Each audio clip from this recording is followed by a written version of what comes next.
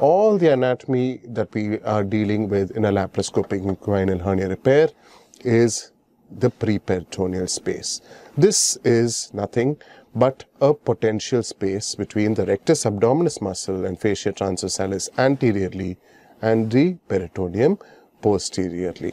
So if this is a cut section of the abdomen, if you can see, have the midline over here, that is the urinary bladder, right? Anterior to it will be the preperitoneal space, right?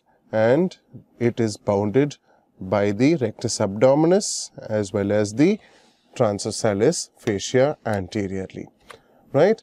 So if you are going to be doing a preperitoneal dissection, what is classically done is when you approach it below the arcuate line, you find that these structures are the fascia transversalis and the rectus abdominis, and this would be the peritoneum, right? So this is the pubic bone that you will be seeing. So this is the preperitoneal space. It's a potential space that can be created.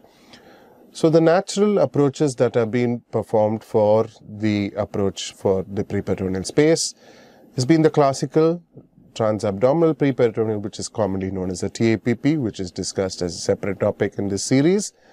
The other approach is the total extraperitoneal approach, which now is also having a variation to it when you go higher than the arcuate line, and it's called an enhanced or an extended total extraperitoneal approach. So when you do a transabdominal preperitoneal approach, this is the view that you will get when you go into the abdomen. You will find that the urinary bladder is right over there. You have the median umbilical ligament, right? And then you have the two medial umbilical ligaments, and then you have the lateral umbilical ligament, which will naturally have the inferior epigastric. Notice that there is a huge structure over here. We will come to that a little later. So this is a little more zoomed up photo of the same pelvic anatomy, but on the right side per se. Okay, so as you can see, this patient has a small indirect inguinal hernia. That's the deep ring that the hernia is going through. You are finding the vas deferens coming from medial, moving towards the inguinal ring. You have the gonadal vessels coming from the lateral aspect going towards the inguinal ring. Above the deep inguinal ring, you will find the inferior epigastric vessels. So this is the potential area that we are going to be tackling when we are dealing with the anatomy of the preperitoneal space. So I am going to be looking at from a total extraperitoneal repair kind of approach. So these are the things that you will be needing to look at: the pubic bone, the Cooper's ligament, the Hasselbalch's triangle, the inferior epigastric artery, the cord structures, and the infralateral space and the iliopubic tract. So if you look at the pubic bone, right, so when we are in the total extraperitoneal space, this will be the pubic bone that you are seeing with the pubic symphysis bang in the middle.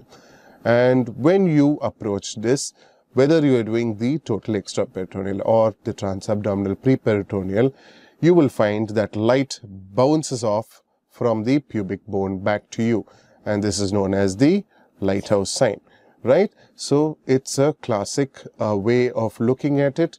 You know 100% that's going to be the bone. It's not going to be any other structure. What you are seeing over here will be the rectus abdominis.